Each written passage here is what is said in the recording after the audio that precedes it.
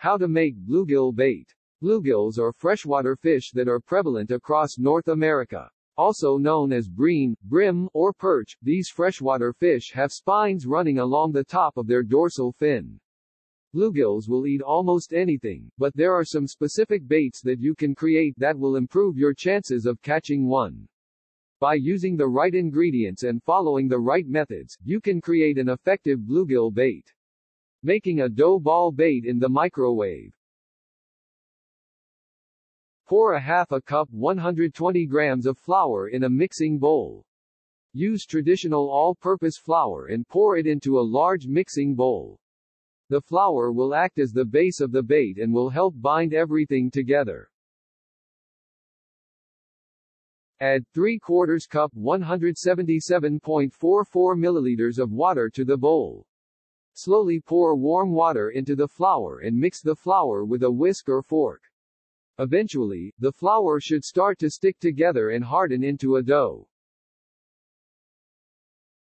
Knead the dough until it's a lumpy ball. Sprinkle flour onto the palms of your hands and start to work the dough into a ball. If the mixture has become too sticky or wet, you can add more flour to the bowl to thicken the bait. Flatten the dough and place it in between wax paper. Place the dough ball onto a square of wax paper and lay another piece of wax paper over it. Press down on the dough so that it flattens out on the wax paper.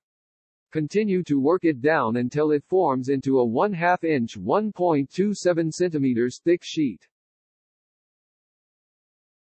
Microwave the dough for 30 seconds on medium power. Place the wax paper in a standard microwave and heat it for 30 seconds. During this time the dough should harden and become less sticky. Once it's done microwaving, pull it out to see it's ready by rolling some of the dough in between your fingers to see if it's hardened. If the dough is too sticky, nuke it for another 10 to 15 seconds. If the dough is too sticky, nuke it for another 10 to 15 seconds. Roll the dough into 1/4 inch (0.635 centimeters) balls.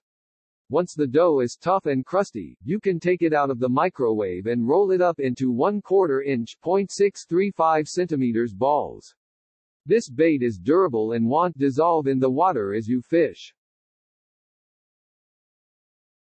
Cover and refrigerate the bait. If you're not using your bait balls immediately, you can cover them in plastic wrap and keep them in the refrigerator for about a week.